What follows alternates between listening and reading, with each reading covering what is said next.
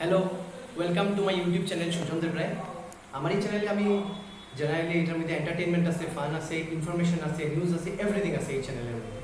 তো আজকে একটা গুরুত্বপূর্ণ বিষয় লিয়া আজকে আমি আমার এই ভিডিওটা এটা হয়েছে কি আমরা এনআরসি। তো এনআরসি লিয়া কি হয়েছে আমি এটার লাগিয়া আমি মোবাইলের মধ্যে সেই মেসেজটা আজকে যে পাবলিক ইন্টারেস্টের লাগি যে সরকারি যে নোটিশটা দিচ্ছে সেই নোটিশটা আমি ইংলিশ থেকে আমি সিলেটিতে এটা কনভার্ট করিয়া হইল যাতে এটা সাধারণ মানুষের বহু সুবিধা হয়। পাবলিক নোটিশ যেটা আজকে পেপারে দেওয়া হয়েছে এটা দিছে Kumar Sanjay Krishna is, additional chief secretary to government of Assam, home and political department. এটার থেকে যে নোটিশটা দেওয়া হয়েছে এই নোটিশের মধ্যে 7টা পয়েন্ট আছে টোটাল। এই 7টা পয়েন্টই আমি ইলাবোরেটলি এক্সপ্লেইন করিয়া দিই। তো নোটিশটার মধ্যে প্রথম দেওয়া হয়েছে as the NRC will be finalized on 31st August 2019 and in this regard the following important aspects are brought to the notice of public। মানে আগামীকালকে এনআরসির ফাইনাল লিস্টটা আউট হয়। তো এই রিলেটেড 7টা জিনিস পাবলিক নোটিশের লাগিয়া প্রেরণ করা হয়েছে পেপারের মধ্যে। 1 নম্বর যেটার মধ্যে এটার মধ্যে হওয়া হয়েছে, জাস্ট আমি বাইকটা একটু বাড়াই দিই। ওকে, তো 1 নম্বর যে পয়েন্টটা হওয়া হয়েছে, the process of updation of NRC in the state of Assam is being carried out by the Registrar General of India and entire process is under the direct monitoring of Honorable Supreme Court। ওকে, একটা জিনিস সবাই মনে যাতে clear হয়ে যায় এটা আমি কই দিতে চাই যে পুরা যে এনআরসির প্রসেসটা এটা যে চলে এটা হচ্ছে কি রেজিস্ট্রার জেনারেল অফ ইন্ডিয়ার আন্ডারে চলে এনআরসিটা। বিভিন্ন মানুষের বলতে যে এনআরসিটা বিজেপি করে, কংগ্রেসে করে, ইউডিএফে করে, মোদী গভর্নমেন্টে করে, ফির কংগ্রেস গভর্নমেন্টে করে, এরকম কিছু না, এটা রেজিস্ট্রার জেনারেল অফ ইন্ডিয়ায় করে। গতিকে এখানে রাজনৈতিক কোনো প্রভাব এটার মধ্যে চলতে নাই, ঠিক আছে। আর এই যে এনআরসিটা চলে এটা সব কিছু দেখিয়ে রাখেন সুপ্রিম কোর্ট অফ ইন্ডিয়া। গতিকে যারা মনে এই এনআরসি লইয়ার সন্দেহ, এই সন্দেহটা একেবারে দূর করে দিন। ওইটা সুপ্রিম কোর্টের মানে সুপ্রিম কোর্টের জিনিসটা দেখিয়া লইয়া যাক। গতিকে এটার মধ্যে কেউ সন্দেহের কোনো অবকাশ নাই। দ্বিতীয় point, under the provision of Foreigner Act 1946 and Foreigner Tribunal Order 1964, only foreigner tribunals are empowered to declare a person as a foreigner. Thus, non-inclusion of a person named in the NRC does not by itself amount to him her being declared as a foreigner. হ্যাঁ, বহুত important একটা জিনিস হয়েছে foreigner act 1946 এবং foreigner tribunal order 1964।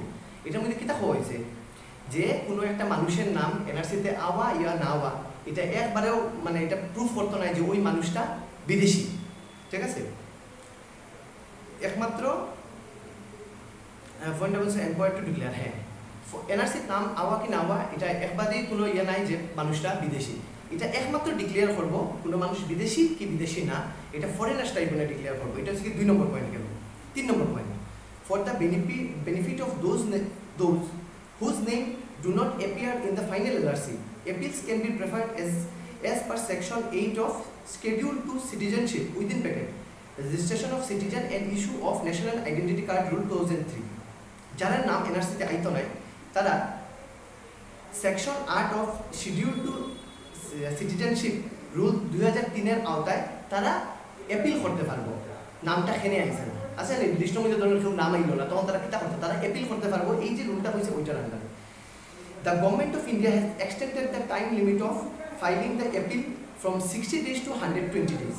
আগে কিতা হয়েছে যারা নাম আসিল আইছে না তারা 60 দিন দেওয়া হয়েছে, তখন কিন্তু এটা 60 দিন থেকে 120 দিন করা হয়েছে। মানে ধরুন আগামীকালকে 31 অগস্ট আমার নাম আইলো না, সুজন দেবরায় নামটা এনআরসির মধ্যে আইলো না, ঠিক আছে। তো এখানে আইছে না, এটা আগে আসিল কি এটা 60 দিন, যেটা এখন এটা করা হয়েছে 120 দিন, মানে পুরো ডাবল করা হয়েছে। 2 মাসের জায়গায় 4 মাস করা হয়েছে। ধরুন আমি কালকে আমার নামটা যদি আয় না, আমি আগামী 120 দিনের মধ্যে আমি সব ডকুমেন্ট কালেক্ট করি, আমি এটা অ্যাপ্লাই করতে পারবো যে আমার নামটা খেলে আইলো না। 3 নম্বর শেষ হইল। 4 নম্বর most important, 200 new foreigners tribunals are being set up shortly for the hearing and the appeals filed in the designated foreigners tribunal which will be notified by the state government very soon। যেহেতু কালকে এই এনআরসিটা final এনআরসিটা বাইরিব, এরপর তো অনেক মানুষ থাকবো না যারা এনআরসির নাম আইছে না, ঠিক আছে। তখন এই জিনিসটা যাতে খুব স্মুথলি হয়ে থাকে, গভর্নমেন্টে 200টা ফরেনার ট্রাইব্যুনালস অলরেডি স্যাংশন করে দিছে যে এই ফরেনার ট্রাইব্যুনালসে আপনি অ্যাপ্লাই করতে পারবা যে আপনার নামটা খেলে নাই, ঠিক আছে। বাকি তো আপনারা বুঝরা। 5 নম্বর আরেকটা important point, another 200 foreigners tribunal will be set up soon and endeavor is being made to set up set them up at conveniential places so that filing and hearing of appeals is done smoothly and efficiently. প্রথম তো 200টা already sanction হয়ে গেছে, বাকি সরকারে আরও 200টা foreigner tribunal এমন কয়টা জায়গা। ফর এক্সাম্পল আজকে কাঠালতলির একটা মানুষ করিমগঞ্জে ইয়া ফরেনার ট্রাইব্যুনালস যদি তার হিয়ারিং থাকে তার অনেক টাকা খরচ হয়। ওইভাবে গভর্নমেন্টটা চিন্তা করছে যে এরকম আরও 200টা তো স্যাংশন হয়ে গেছে, আরও 200টা ফরেনার ট্রাইব্যুনালস এমন কয়টা জায়গা হইতো যাতে সাধারণ মানুষের সুবিধা হয়। যেমন ধরেন খাটালতলি কেউ যখন আছে তার লাগে বানাই দিব ফাতারখান্দির মধ্যে ফরেনার ট্রাইব্যুনাল। তো এইগুলো আর কি। 6 নম্বর পয়েন্টটা যেটা, the state government will also make necessary arrangement to provide legal aid to the needy people among those excluded from NRC by providing all assistance to the district legal service authority. এরকম তো অনেক গরিব মানুষ আছে, financially week মানুষ আছে, BPL ক্যাটাগরির মানুষ আছে যারা নাম এনআরসির মধ্যে আইসেন, তারা তখন হিয়ারিং ফরেনার ট্রাইব্যুনালের সামনে যাইব, এই টাকাটা তারা কই থেকে পাইব। গতিকে সরকারে কিতা করছে, যারা নাম গরিব যারা মানুষ যারা নাম আইতো নাই তারা লেগে গভর্নমেন্টে ফাইন্যান্সিয়াল অ্যাসিস্ট্যান্স দেবো, মানে আর্থিক সহায়তা প্রদান করবো। এবং এই যে আর্থিক সহায়তা এটা ডিস্ট্রিক্ট লিগ্যাল সার্ভিস অথরিটির আন্ডারে গিয়া এই আর্থিক সহায়তাটা প্রদান করা হইবে।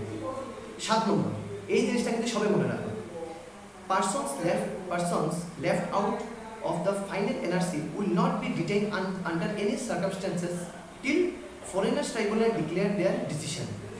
যদি কেউ নাম এনআরসির মধ্যে আয় না, ঠিক আছে, তার মানে সে বিদেশি নাই এবং তারে কোনোভাবেই তারে পুলিশে অ্যারেস্ট করতে হবে। যতক্ষণ পর্যন্ত না ফরেনার্স ট্রাইব্যুনালের কেস হইয়া তারে বিদেশি ডিক্লেয়ার করা হয়েছে না, ততক্ষণ পর্যন্ত কেউ অ্যারেস্ট করা হইতো না। সো গাইজ, আমি চেষ্টা করছি আমি বুঝানির ব্যাপারটা এনআরসি লইয়া। তো আমি এখন একটা পার্সোনাল মেসেজ দিতে চাই, যেহেতু এনআরসিটা রেজিস্ট্রার জেনারেল অফ ইন্ডিয়ার আন্ডারে চলে এবং সুপ্রিম কোর্ট এটা পুরা কাজগুলা দেখে, গতিকে আপনারা সবাই পুরা বিশ্বাস রাখেন। বিভিন্ন সময় আমরা শুনতে চাই কেউ নাম না থাকার লাগে কেউ সুইসাইড করে দিছে, কেউ আতঙ্কে মারা গেছে। এক ফুটেও আতঙ্ক রাখবা না, সরকারের উপরে বিশ্বাস রাখবা।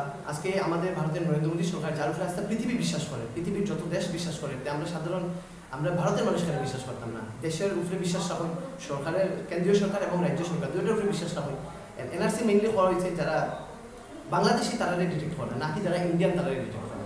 হ্যাঁ, কোনো একটু ডকুমেন্টের ভুলের লাগিয়া কেউ একটু উল্টাপাল্টা হয়ে যেতে পারে, কিন্তু ফরেনার ট্রাইব্যুনাল আছে, আপনারা এখানে গিয়া আপনারা এই কাজটা করতে পারবা। লাস্ট আমি একটা জিনিস কই দিই, যদি আপনার নাম কালকে দেখুন আন না তো আপনি এই জিনিসটা রিজেক্ট লিস্ট একটা আছে, আপনার যে এনএসকেতের মধ্যে আপনি অ্যাপ্লাই করছিলেন সেই এনএসকেতে গিয়া নামটা খেনে আইসেন, আপনি রিজেকশন লিস্ট বা রিজেক্ট ফর্ম পাইবা। এই ফর্মটা দিয়ে আপনি ফরেনার ট্রাইব্যুনালে গিয়া আপনার যত ডকুমেন্ট আছে, যে ডকুমেন্টে আপনি জানেন যে আপনি ভারতীয়, এটা প্রমাণ দিয়ে আপনি ফরেনার ট্রাইব্যুনালে অ্যাপ্লাই করতেন। এই হচ্ছে কি টোটালি। তো যতক্ষণ আমি জানি আমি শেয়ার করছি। ফাইনালি একটা কথা, আতঙ্কিত হইবা না, ঠিক আছে, সরকারের উপরে বিশ্বাস রাখা। আর যদি ভালো লাগে আমার চ্যানেলটা সাবস্ক্রাইব করবা, আমার বিভিন্ন ভিডিও এগুলো আছে, এগুলো দেখবা এবং বেল আইকনে ক্লিক করবা। Thank you, Joy Hind.